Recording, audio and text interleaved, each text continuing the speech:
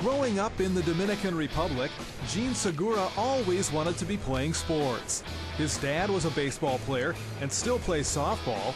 Gene remembers constantly wanting to get out and play. I just like it, all the time. Be around the guys, to play, to have fun. Even when I go to school, I always had I want to play in my mind before I get to school. Segura was only 16 years old when he signed his first pro contract with the Angels. He made his major league debut at age 22.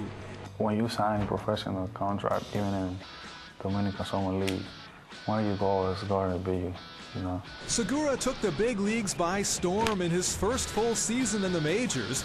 He made the National League All-Star team and nearly led the league in stolen bases.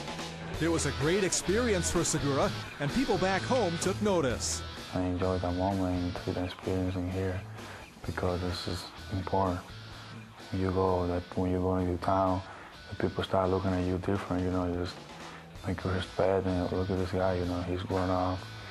He now look at where he is right now. Segura comes from a large but tight-knit family.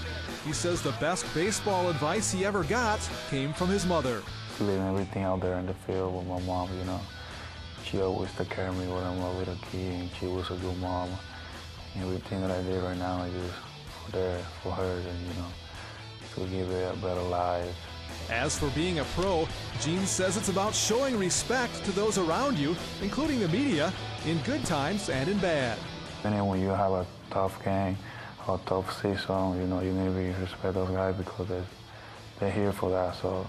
And you didn't respect everything in baseball, inside and outside of baseball. So that's what about respect. And if you give respect to the people are going to respect you.